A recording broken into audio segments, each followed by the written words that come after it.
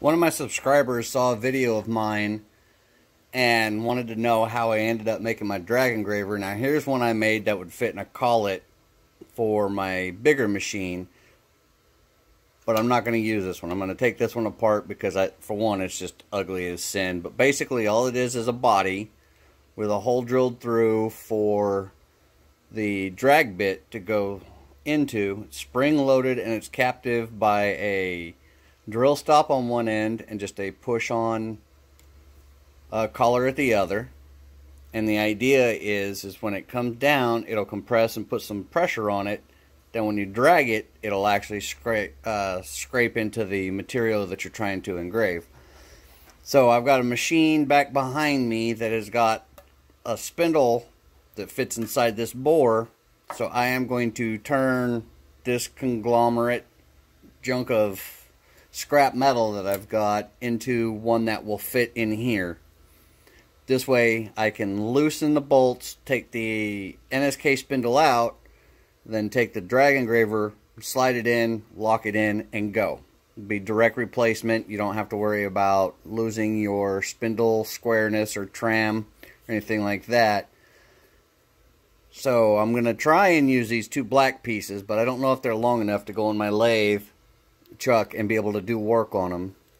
But I've got this billet piece here that the first thing I have to do is turn down the OD, and I'll probably leave a step to where when I slide this in, it registers on the top surface of the mount and it goes in the exact same spot every time.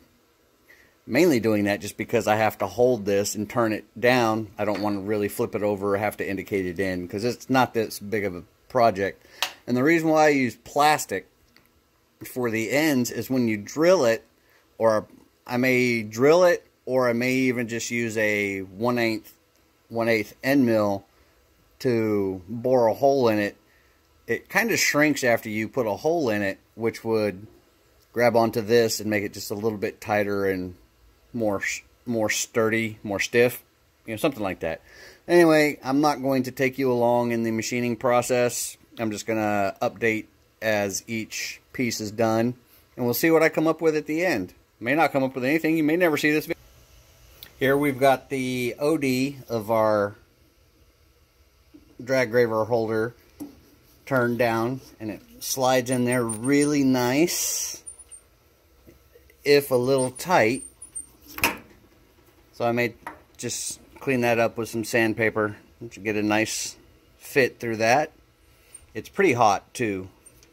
So the next thing to do is I'll go ahead and tackle, ooh, that's hot. Tackle that, put a chamfer here, then I'm going to drill a hole all the way through and probably bore it out on each end so I have a specific number to turn the end pieces. And it looks like I've already lost one of my end pieces, so I might have to use the white nylon, which I hate nylon. But onward and upward. Alright, so we have our first hole, and I ran out of propellant in my can of WD-40. It's got plenty left in it, but there was just no propellant left. And I don't know if any of you know the trick, but if you take your air compressor hose, press it up against the nozzle, release the air from the air compressor hose, and then push down on the button on the can, you'll actually force air back into it. And now I have propellant again. So now I'm going to go ahead and bust out a 1/2 inch hole. So here we've got this part finished. Slides in perfectly into the mount. It's got my step on the end. So now all I have to do is I have to turn this, put it in frame. I've got to turn a little section of this down to where it'll fit in that hole. And the same thing back over here on this side. I have to turn the other piece down to where it'll slide into that hole. And it'll have a step so they don't go into the bore. Everything will register together. And drill the center hole, put it all together. Onward and upward. Alright, so we got this side done.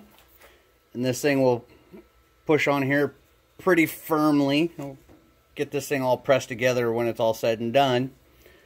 So now I'm to the point where I need a through hole all the way through. And I'm probably going to make the other half on the back side of this.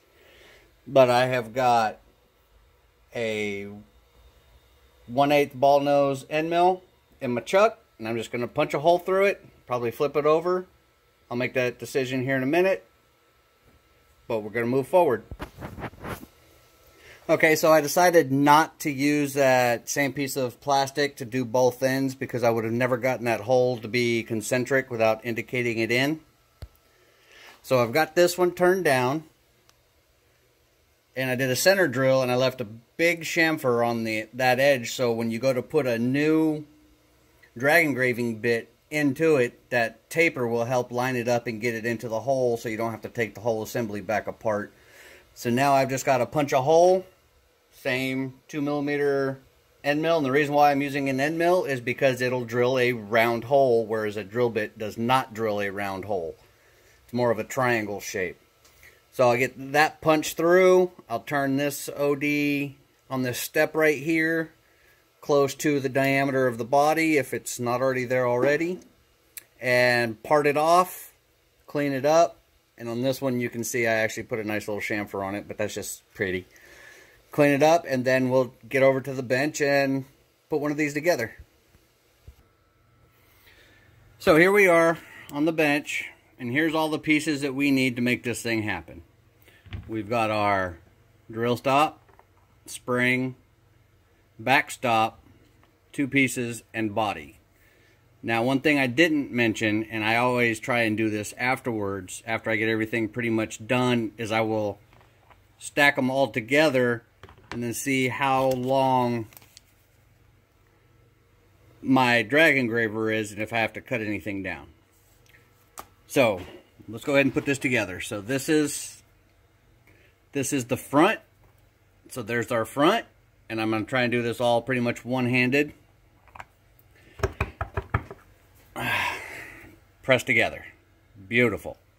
Now this I intentionally left, this diameter I intentionally left a little big so I can just throw it in the lathe and trim it down. There it is. So now I'm going to go ahead and pause you, and I'm going to get the drag engraver set up because I'm doing this one-handed. So all I've done was press that on just a little bit. They slide pretty easy. Here's the diamond point of my drag engraver. This thing would ever frickin' focus. And it's essentially just going to drop straight in here. Should feel a little bit of resistance. Push it through.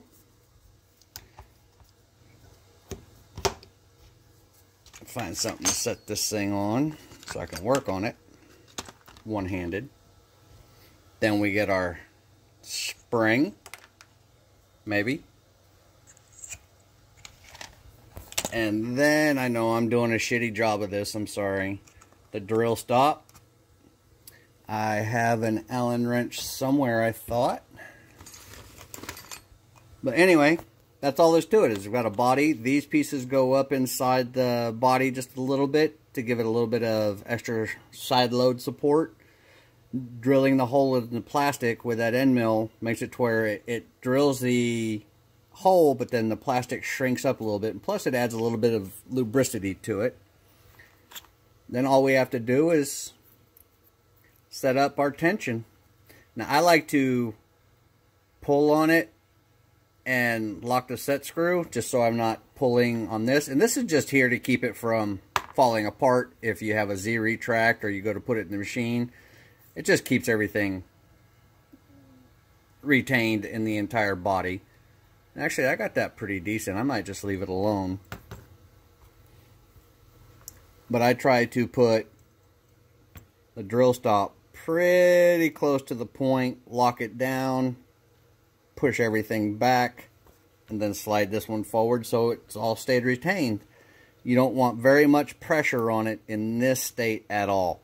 Then when you go to do a G-code where you're going to drag engrave, do it pretty shallow. If you're in millimeters, say 1/2 mil, whatever that is, equates into 20, 30 thou.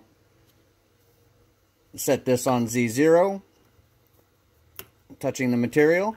And then every time it goes to do a cut, it pushes on it and it compresses the spring, and you might have to play with it to say, okay, I might need to go 3/4 of a millimeter or 1 millimeter to get a good solid depth and a good drag line. And the other good thing about this is if you don't have a whole lot of spring tension on it, you can set it pretty deep and it'll actually follow irregularities in surface material. Now, you're not going to go over a huge radius or something like that, a huge bump, but if your surface material has a little bit of a wave to it, this will actually allow, the spring pressure will allow it to go down and up and down and up as the machine's going left to right. Sorry about the crappy videoing. I don't really do these because of this situation where I'm building something single-handed, blah, blah, blah, blah, blah. But for the guy who wanted the video on it, there you go.